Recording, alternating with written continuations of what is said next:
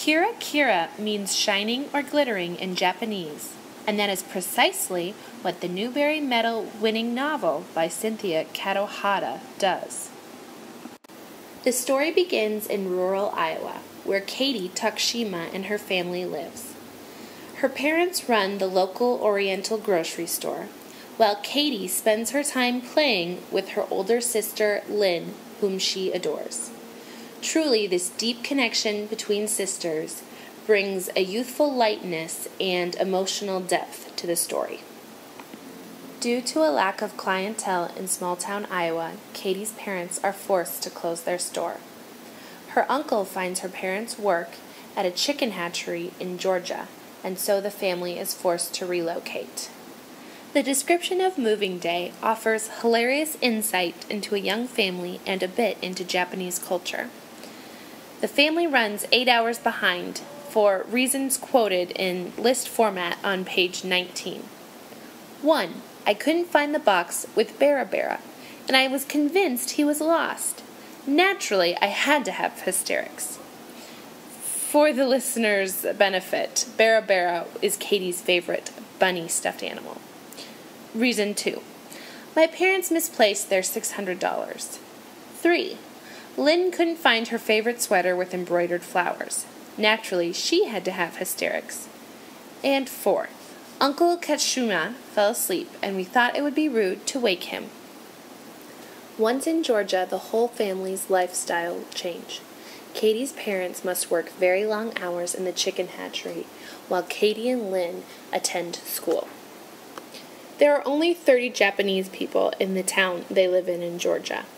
Therefore, Katie's family and the other Japanese families are subject to a lot of racial discrimination and prejudice. As the story progresses, we learn about Katie's parents' harsh working conditions and the long hours that they must work to make ends meet for their family. Katie's mother even has to wear a diaper pad while she works because they cannot take unscheduled bathroom breaks. While all of this is going on, there is also pro-union activity and talk amongst the employees. However, Katie's parents are against the union because their employer, or boss, Mr. Linden, is. Also developing in this story is Lynn's character, caught between childhood fantasy with Katie and teen behavior. She is pulled and pushed and becomes more dismissive of Katie. Yet this is just a stage. Lynn becomes ill. Her parents and doctors initially believe it to be anemia and feed her iron pills and liver to try to remedy the situation. However, much later they find out it is lymphoma.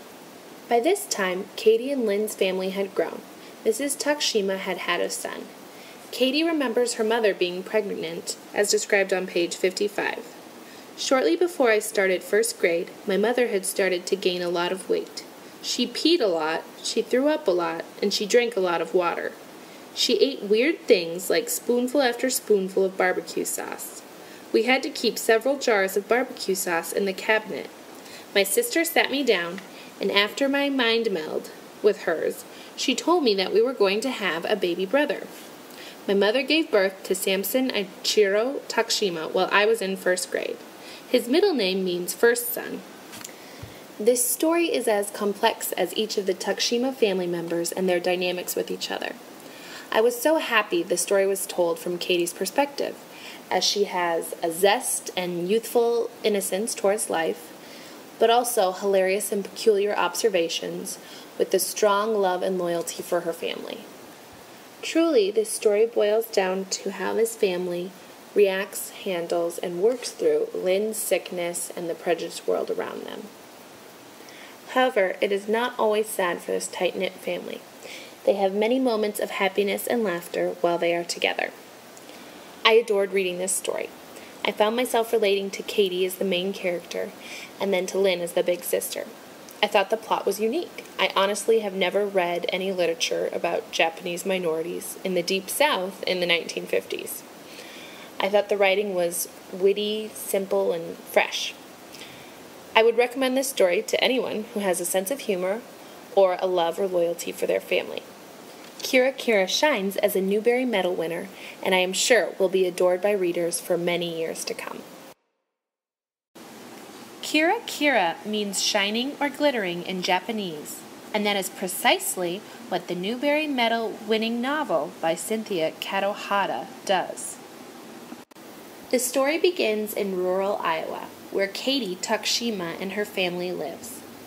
Her parents run the local Oriental grocery store, while Katie spends her time playing with her older sister Lynn, whom she adores. Truly, this deep connection between sisters brings a youthful lightness and emotional depth to the story. Due to a lack of clientele in small-town Iowa, Katie's parents are forced to close their store. Her uncle finds her parents work at a chicken hatchery in Georgia, and so the family is forced to relocate. The description of moving day offers hilarious insight into a young family and a bit into Japanese culture. The family runs 8 hours behind for reasons quoted in list format on page 19. 1. I couldn't find the box with Bara Bara, and I was convinced he was lost. Naturally, I had to have hysterics. For the listener's benefit, Bara Bara is Katie's favorite bunny stuffed animal. Reason 2. My parents misplaced their $600. 3. Lynn couldn't find her favorite sweater with embroidered flowers.